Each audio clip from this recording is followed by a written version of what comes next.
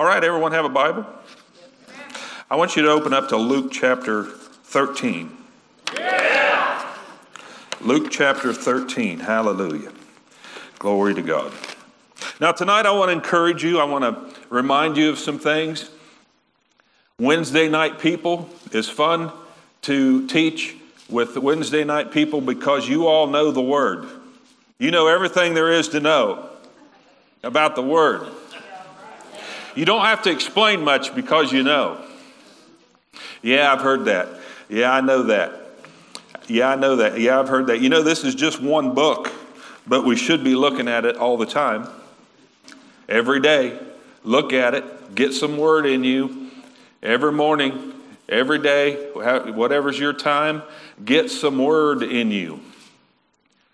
Well, I just looked at that last week. I heard Pastor preach that the other day. I saw it. Read it. Look at it. Get some Word in you. That's something we have to do every day.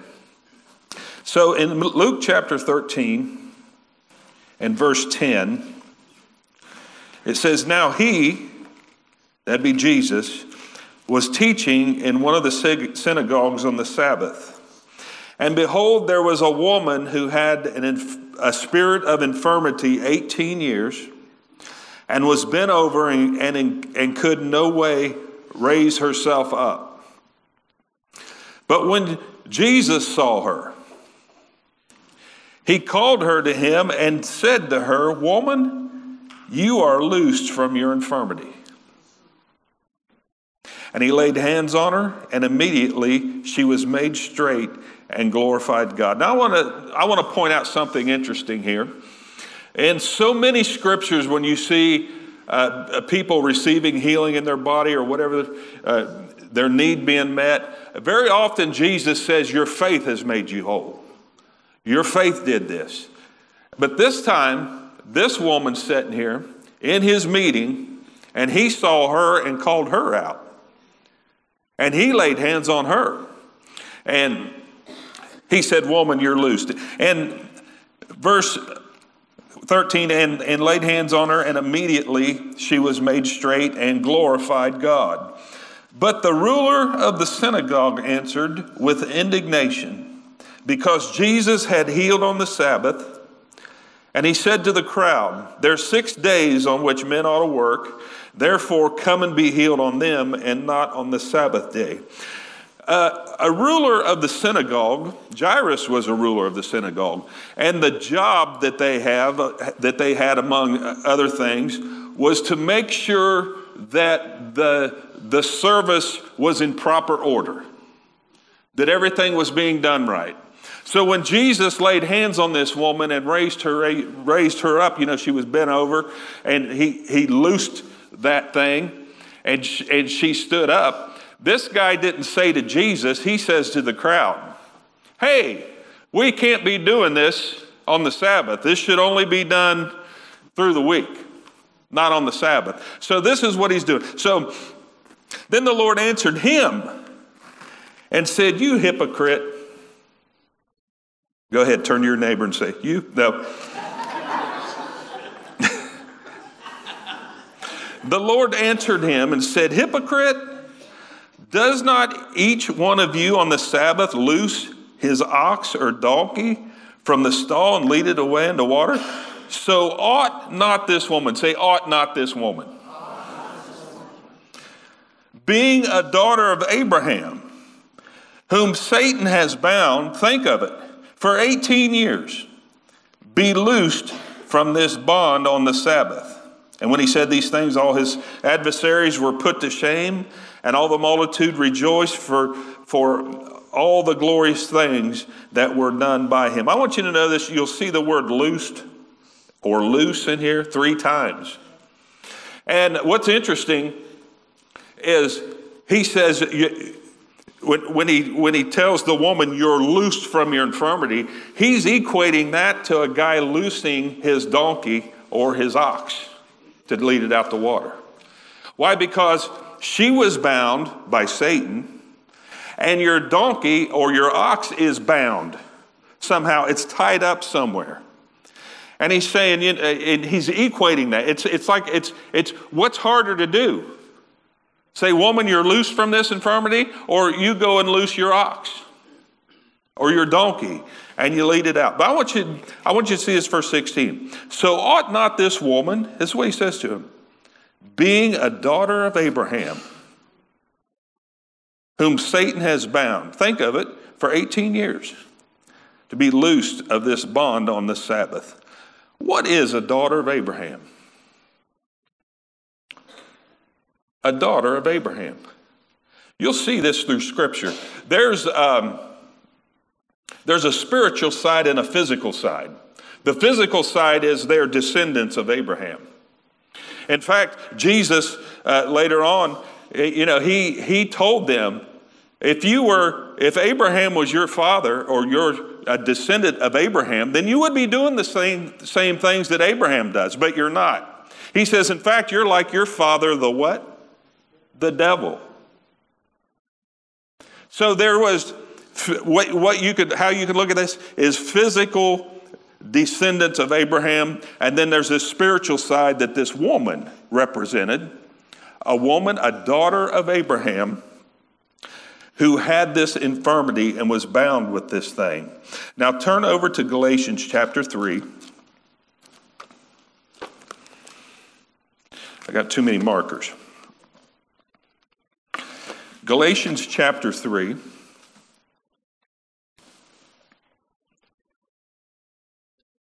And verse 7.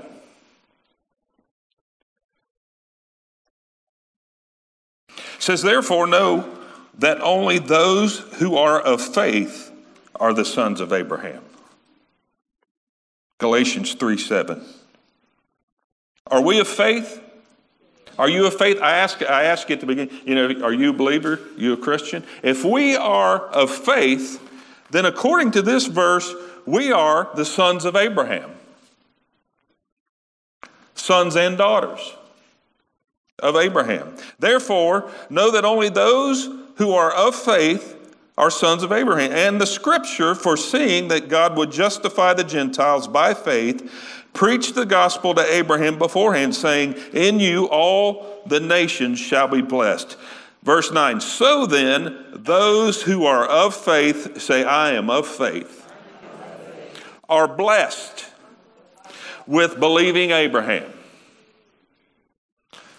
This is a spiritual side. Now, you may not be a direct descendant of Father Abraham, but we are in a spiritual sense.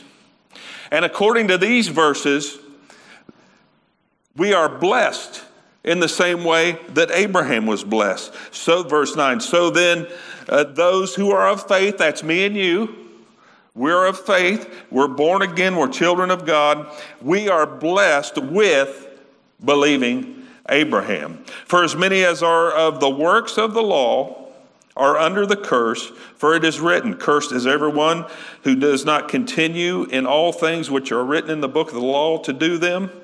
But that no one is justified by the law in the sight of God is evident, for the just shall live by faith. Yet the law is not of faith, but the man who does them shall live by them. You read a mouthful in some of these verses, and you're wondering,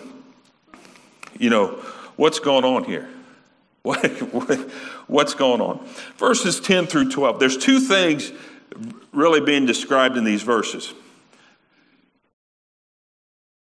The first one is people trying to be right in the sight of God by what they do. Trying to be right by what you do. And you know what? This is a problem among people today.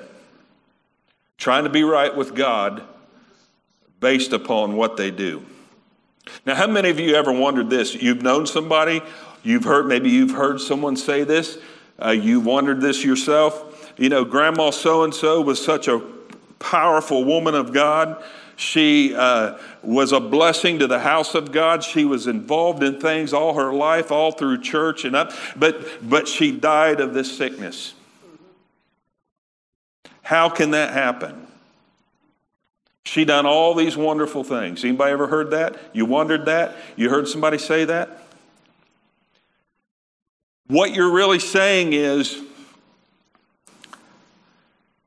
why didn't all these things that she done get her healed? When in fact, we got to be looking at what he did to get us healed. It's not because she lived a good life and done great things, because your good works and the things that you do in this life are important. We'll be rewarded for those things. But those aren't the things that bring blessing, bring healing, and bring victory to our lives. It's what Jesus done. And it's always being conscious of the fact and knowing that I'm a child of God, my Redeemer lives, and it's because of him that I'm blessed. It's because of him that healing belongs to me. It's because of him prosperity belongs to me. It's because of him my needs are met. It's because not based upon I'm just such a great guy. Janine's the only one in here thinks I'm. Do you think I'm? It's been 37 years. We got married in study hall. Just about. Amen. So number one is trying to be right in the sight of God by what they do. This is a couple things they're talking. Number two is believing you are right in the sight of God based upon what Jesus has done. So that's what he's summing up in these two verses. It's what Jesus has done for us. And then let's go on here, verse 13. Christ has redeemed us from the curse of the law. You ever heard these verses before? Having become a curse for us, for it is written, cursed is everyone who hangs on a tree, that the blessing of Abraham might come upon the Gentiles, that's you and I, because we're not direct descendants of Abraham. Somebody might be. That the blessing of Abraham might come upon the Gentiles in Christ Jesus, that we might receive the promise of the Spirit through faith. Christ has redeemed us from the curse. If he has redeemed us from the curse, he has given us this blessing. So then, those who are of faith are blessed with believing Abraham. Now, here's two things I want to talk about right now. Blessing and curse. Blessing and curse.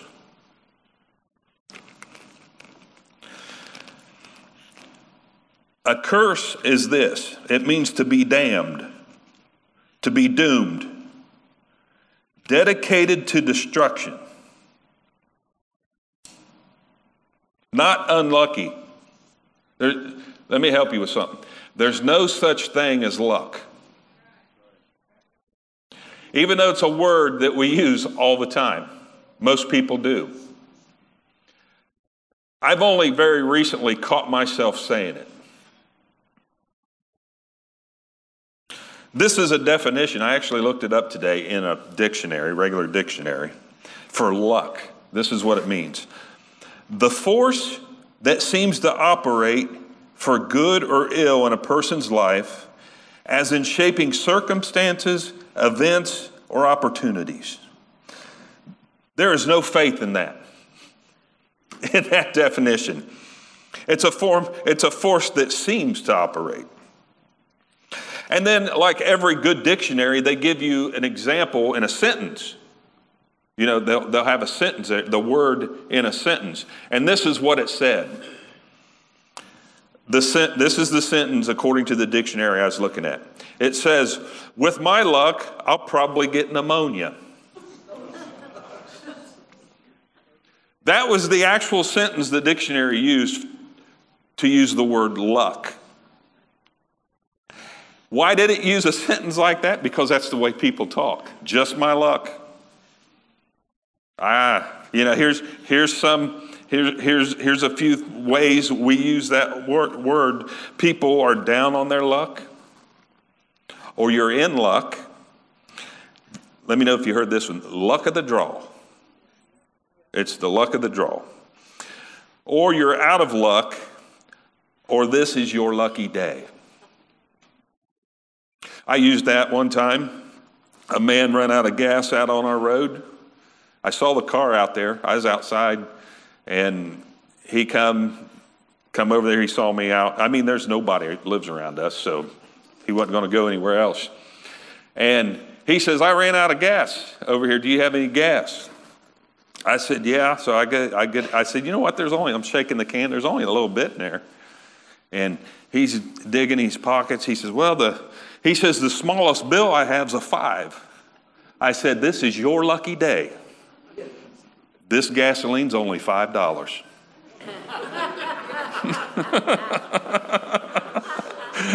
He said, well, okay. I said, no. I give it to him. But this was his lucky day. This is a word that we use. A lot of people use it a lot. And we shouldn't be. It doesn't mean nothing. You're blessed. You're not lucky. You're blessed. You are blessed. Well, it seems like I'm being cursed. It seems like somebody put a curse on me. No, you're blessed. According to the word, you believe the word. You believe that when God said something, that you're blessed. You're not bound. You're not stuck. You're not bound up. See, many Christians believe that they're bound when they're really free. Now, I found if you get Rick Renner's daily devotion, it's free if you want to get it. I get it every day. But I don't know what day this was from. I looked it up. But he gives a story. And he says, a friend of mine had a goat that he dearly loved. I don't know. Maybe you have a goat that you really love. Did you show goats? Okay. Do you have a love for goats? So it does happen. Okay. I never had goats. Well, anyway, this friend had a goat that he loved. It says, very late one night, he received a telephone call from the local police who informed him that his goat had wandered away from home and had been hit by a car and now lay dead in a ditch by the side of the road. He says, my friend was grieved and brokenhearted, but he knew he needed to retrieve the dead goat. When he approached the ditch where the goat lay, he saw that the goat was very much alive. Its legs were bound with rope, which let my friend know that someone had kidnapped the goat and then dumped it in the ditch on the side of the road. So he jumped to the bottom of the ditch, pulled out his pocket knife, cut the rope, slapped the goat on his backside and said, get up. But the goat just laid there with his legs still clinging to each other as if they were still bound with rope. He hit her a second time, then a third time, then he yelled at her one last time, get up. So my friend mused to himself, bless this dumb old goat, it's free and doesn't even know it. He reached down and pulled apart the goat's legs, then he lifted it and set it on its feet. Only then did the goat realize it wasn't bound anymore. He says, then he goes on to say, when I heard this story, it made me think about us as believers. We don't need to get free. We are free. Jesus worked on the cross, totally purchased. His work on the cross totally purchased our redemption and freedom. Amen? What is redemption? What does it mean that we've been redeemed? And we often hear, well, it means to buy back. This term used in the New Testament, and that is what it means. But this is a term that was used during the slave trades. And what would happen was, if you went to the slave auction, and there was someone there that their purpose was to buy a slave, and then once they bought them and had ownership of them, they set them free. They give them their freedom. So if you were ever a slave down at the slave auction, you would want to be bought by the guy that was going to redeem you and get you out of that bondage and into freedom. That's exactly what Jesus done for us. That's what he done. He paid the price. He paid it. He bought us out of that. The punishment that he took is what we deserved. It's what belonged to us. See, this is the gospel. This is the gospel message. But sometimes we need to be reminded of it, because what happens so many times in our Christian walk, man, I feel bound. I'm not blessed. That person's blessed. Diana's blessed all the time. And look at me. I got this going on. What's she doing to get blessed? It's not what she done. It's what he done. It's what he done. But you see, that's our mindset so many times, so much. What can I do to receive blessing from heaven? The only thing you need to do is get in position to receive it, because it belongs to you. I filled my truck up with gasoline today before it got too high. Every place was over $3. We found a place for $2 something. I said, I'm filling up. I pulled in there. And you know what? I actually had to pull into the gas station and stop. And you know how I got gas? I actually had to, some of you remember back when Jerry used to run out there and pump it for you, or one of his people that worked for him. But I actually had to do it. In order for my truck to get filled up with gasoline, I had to get it in a position to receive it. I had to do something. It's an act of faith when you do something. When you're believing God for something, and you're what do I do? What do I do? It's not about, okay, I'm gonna go to the church and do this, or I'm gonna go to the church and do that. No, it's not about that. It's not about the good works. It's putting forth an effort and getting in position to receive it. Yes. That's what it is. Well, I don't know what to do. It's right here. It's all in the book. It's all in the book. Everybody's circumstances are different. Everybody's situations are different, but we all have the same master, and we all have the same Bible. We all have the same word of God that brings us freedom. And a lot of times we got to find out, especially, listen, Wednesday night people, we're big enough to be able to find out for ourselves, to be able to get in prayer and study the word of God. Read the Bible, read it. I've heard that before. Read it. Because he'll speak to you. This is God speaking to us. He'll speak to your heart. It'll make a difference in your life when you do that. Listen to it. Hear it. There are so many. We have no excuse in this age that we live in, and in this country that we're in. We have no excuse to go without the Word of God. None. It's available to us everywhere. You can listen to it, you can read it, but you're not cursed. You're blessed. I know I've told this one maybe in class. We've got a dog we had years ago, and now over the years, many years ago when I was Luke's age, and I had a family when I was your age, we had a dog. And we had the dog house, and next to the dog house was a tree. So what do? You put a chain around the tree, hook it to the dog. Probably not allowed doing that today. Somebody'd probably call the authorities on me now for that, but that's just how it was.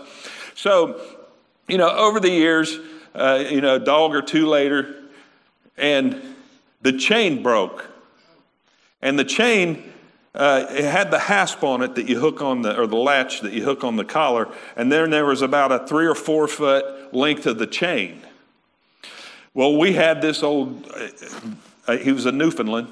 His name was Chief. Some of you knew Chief. But in his old age, he got tired like they do, sleep and eat is all. And I could call Big Chief over to me, no matter where I was at in that yard with that 4-foot chain. And when I latched it on his collar, he would stay right there because he thought he was bound. I remember the one time, I didn't do that a whole lot, but I remember the one time I'm mowing the grass. I called him over underneath a shade tree. Come here. He comes running over there. I mowed my whole yard, and he laid there under that shade tree. When I got done, I went over there and unhooked it and said, "There you go, buddy." And he took off running. Hooked to nothing. He thought he was bound. But guess what? He really wasn't. He really wasn't. I mean, that's an animal doing that. People do that. People are that way. Well, this is the hand that I was dealt in life. Oh, come on. You've heard that. Well, this is just how it's going to have to be, I guess. No. Curse means to be damned, to be doomed, dedicated to destruction. People use that word too loosely. The world is what I mean. You know what I mean? You're wrenching on a bolt, your wrench slips, you hit your thumb on something, you go, oh, blessed. No, you don't. You should. Blessed. Somebody drives up in a sharp car, or they're dressed real sharp, and they lean back and say, blessed. No, they don't say that. This word, damned, is used. And you know what it means? It's to curse. I curse you. Are your words important? Do your words carry power? This thing, you'll say, this blank thing, or this blank. No, you're cursing it. You say this blessed thing. You know what? In the very midst of deciding what I'm going to do tonight, yesterday, it's raining. I go to my back door, it's locked. So I'm trying to get back up against the house under the rain. I can open my garage door with my phone. So I get on there and I hit the thing and I hear the door going up and it's raining really hard. And so I go out around the corner and I go to run in the garage and the door was only up this high. What an opportunity for me to curse that door. I could have. But I was in the midst of this.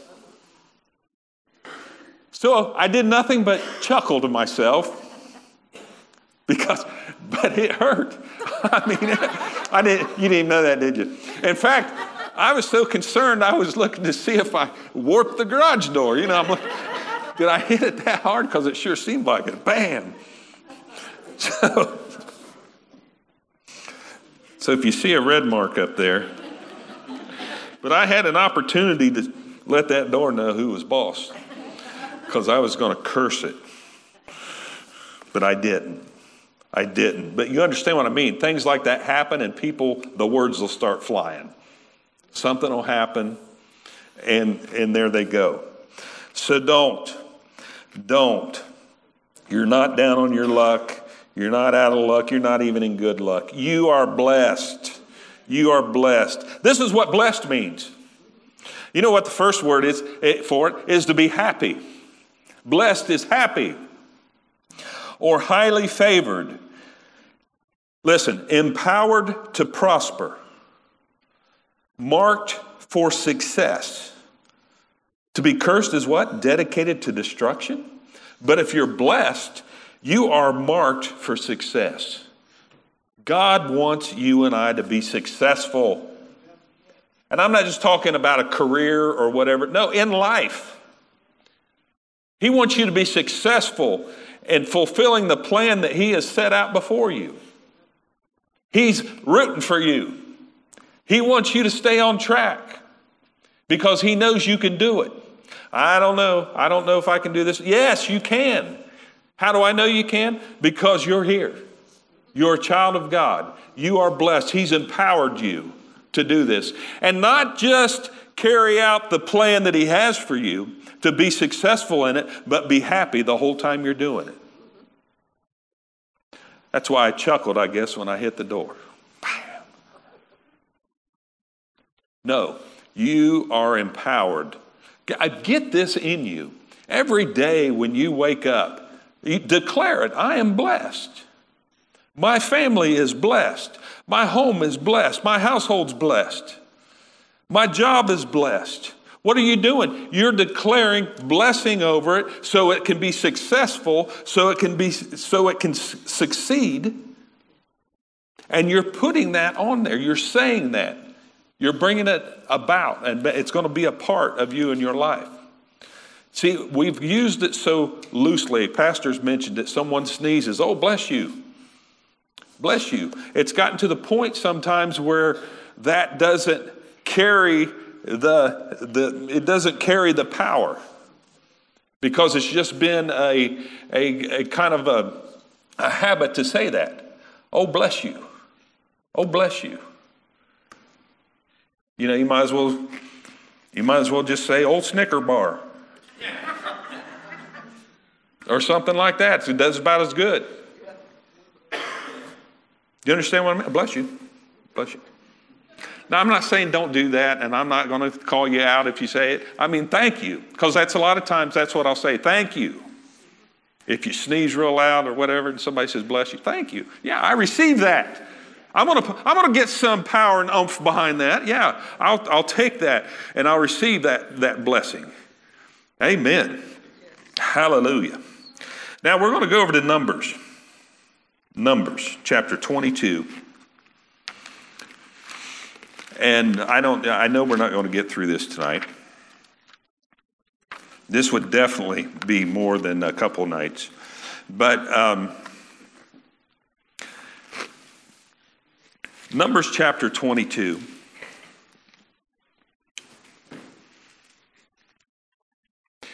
I would encourage you to read this, because you see, we're not even going to get to Deuteronomy 28.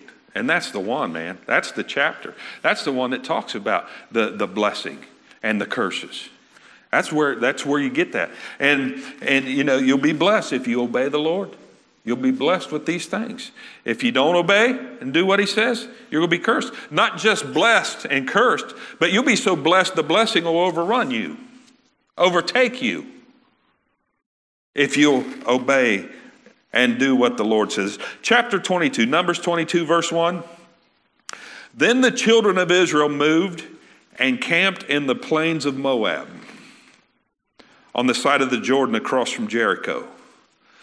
Now Balak, the son of Zippor, saw all that Israel had done to the Amorites. And Moab was exceedingly afraid. Why? Why was he afraid? He was afraid of the people because they were many. He's talking about Israel, the Israelites. He's afraid of them. They come over here, and there's a lot of them. And Moab was sick with dread because of the children of Israel. He saw not just that there was a lot of them, but he saw that there was something on them. You understand what's going on here? The people, the children of Israel are coming. Here's this king. They're coming close to his country. He's starting to get worried. Who are all these? Look at all these people. They're everywhere. There's a multitude of these people. He didn't just see how many there were. He saw there was something on. Verse 4, so Moab said to the elders of Midian, now this company will lick up everything around us, as an ox licks up the grass of the field. And Balak, the son of Zippor, was king of the Moabites at that time. Then he sent messengers to Balaam. Now here's where Balaam comes in, the son of Beor, which is near the river, in the land of the sons of his people, to call him, saying, look, a people has come from Egypt. See, they cover the face of the earth and are settling next to me. Therefore, please come at once. And do what to these people? Curse this people for me. For they are too many, too mighty for me. Perhaps I shall be able to defeat them and drive them out of the land, for I know that he whom you bless is blessed, and he whom you cursed is cursed. See, Balaam had a reputation. He was known by this king. He's concerned that all these people, the Israelites, look at all of them. They're getting too close to my land. They're getting too close to our country, my kingdom. So go get Balaam. Balaam's the guy that curses people and he blesses people. Go get him. So the elders, verse 7, the elders of Moab and the elders of Midian departed with the diviner's fee in their hand. You know what that is? Money. So they're going to Balaam with money. And they came to Balaam and spoke to him the words of Balak. And he said to them, lodge here tonight, and I will bring back word to you as the Lord speaks to me. So the princes of Moab stayed with Balaam. Then God came to Balaam and said, who are these men with you? So Balaam said to God, Balak, the son of Zippor, king of Moab, has sent to me, saying, look, a people has come out of Egypt. They cover the face of the earth. Come now and curse them for me. Perhaps I shall be able to overpower them and drive them out. In other words, he's saying, if you'll curse these people, then I'll be able to drive them out. We'll just whoop them and run them out. So just curse them. Just put a curse upon them. So this is what Balak's telling God, this is what they want. And God said to Balaam, look at what he said, you shall not go with them. You shall not curse the people, for they are blessed. So Balaam rose in the morning and said to these guys, go back to your land, for the Lord's refused to give me permission to go with you. Good answer. Good answer. And the princes of Moab rose and went to Balak and said, Balaam refuses to come with us. They went back to the king. He don't want to come with us. So then he sent back the princes, more numerous and more honorable than they. And they came to him this second time they come to him. This is what Balak, son of Zippor, the king, please let nothing hinder you from coming to me, for I will certainly honor you greatly, and I will do whatever you say to me. This is what the king's message was to Balaam. Name your price. Just come. Whatever it takes, just name your price. Now, let me ask you something. If someone approached you with something like this, you know what begins to happen? Your brain gets to going to work of things that you could do with that money, of things that you could, what's really a bad deal is if someone's thinking, what if Balaam said, wow, I'll go ahead and curse God's people, get all this money, and dump this money back in the kingdom. See, that's the way some people think. Lord, if I just win the lottery, if I just win this 100 million, I'll put half of it in the ministry. Oh, come on. You're dreaming. You're dreaming. And this is kind of what we see taking place in this story. I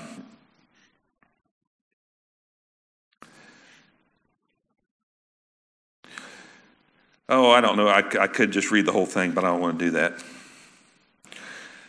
Verse 19, now therefore, please, you also stay here tonight, that I may know what more the Lord will say to me. And God, look at this. Now God came to Balaam at night and said, if the men come to call you, rise and go with them, but only the word which I speak to you, that you shall do. So Balaam rose in the morning, saddled his donkey, and went with the princes of Moab. Then God's anger was aroused because he went. Well, I thought he just told him to go. Didn't he just tell him?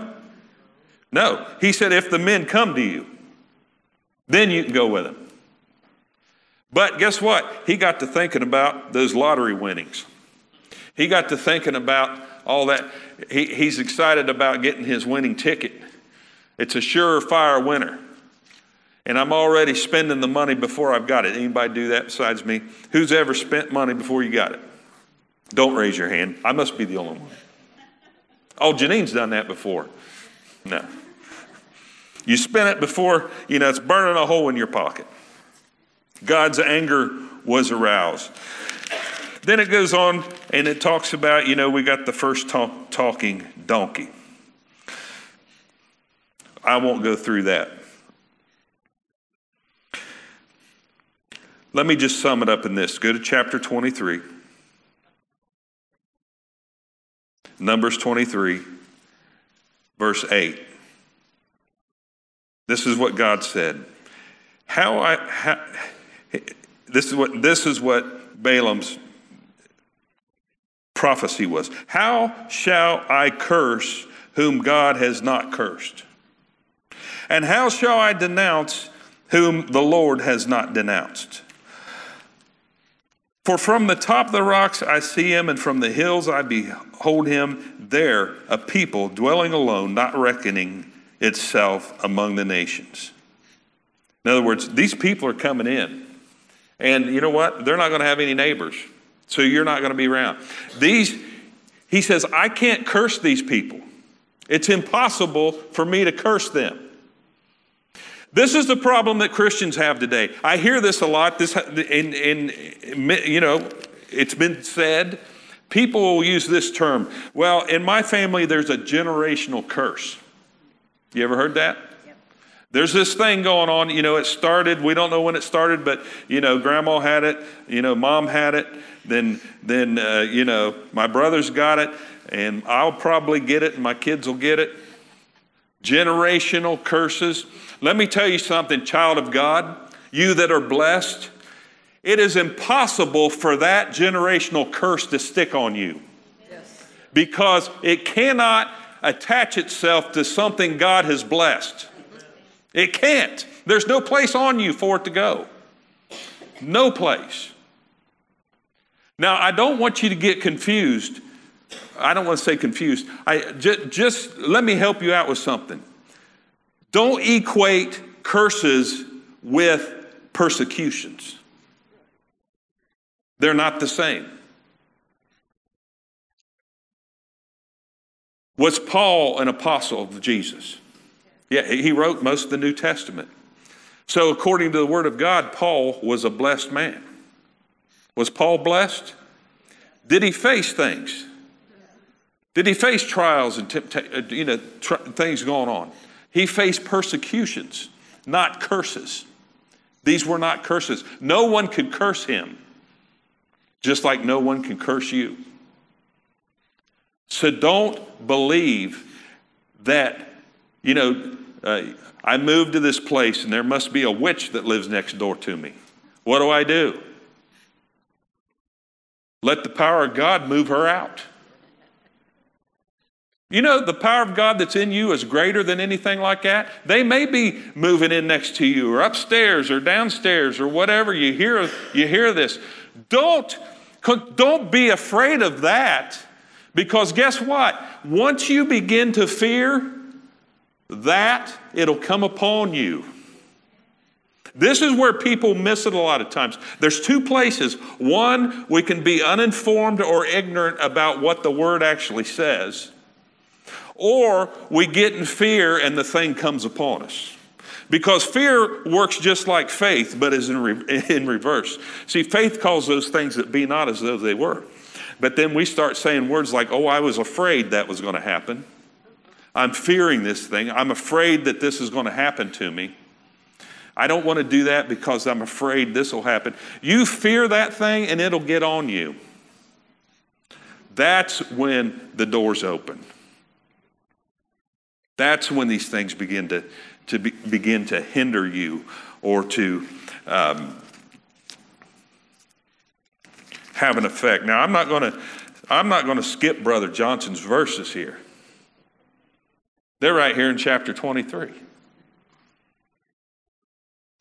I want to look at verse 16, though. It says, Then the Lord met Balaam and put a word in his mouth and said, Go back to Balak, and thus you shall speak. So he came to him, and there he was standing by his burnt offering, and the princes of Moab were with him. And Balak said to him, What has the Lord spoken? Then he took up his oracle and said, Rise up, Balak, and hear. Listen to me, son of Zippor. God is not a man that he should lie. nor a son of man that he should repent. Has he said, and will he not do? Or has he spoken, and will he not make it good? Behold, I have received a command to bless. He has blessed and cannot reverse it. We've heard these verses, haven't we? What's he talking about here? He's talking about the blessing. This is what this whole story brings. You know, I read this whole story a couple times in a couple different versions. And I could sit here and read the whole thing and you won't get out of it like I want you to. But this is what it sums up to be. It is impossible for a curse to come upon you because God has blessed you. God is not going to reverse what he's done. If you're a child of Abraham and then you're blessed, you are blessed. A child of God, you know, you understand what I'm saying? It's like we saw in Galatians 3. We are blessed with Abraham. The blessing of Abraham belongs to us. And if these blessings belong to us, no one can take that away from us. The only way that it's hindered is if you and I do something. If we open the door to something. That's why in Deuteronomy 28, and that'll be your homework assignment, read that. Read that, and you'll see in these places. If you know, God says in Deuteronomy, in the first two verses there, he says, obey and be blessed. If you'll just obey me and do what I say, you'll be blessed. Then in verse 15, if you disobey, you'll be cursed. Now I'm going to go ahead and close with this.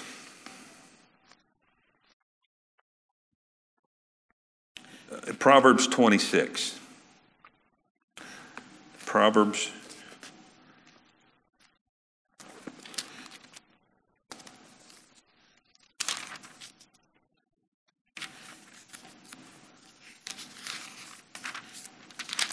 Proverbs 26 and verse 2. It says, like a flitting sparrow, like a flying swallow, so a curse without cause shall not alight.